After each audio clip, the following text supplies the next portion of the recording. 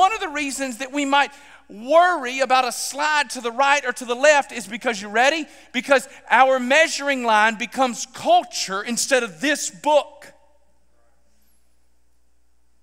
And when I am constantly fighting the culture on the right or the left, then I'm constantly in danger of drift.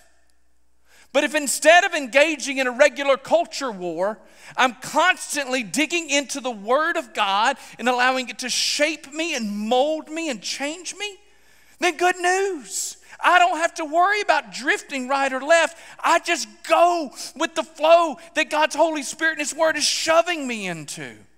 And that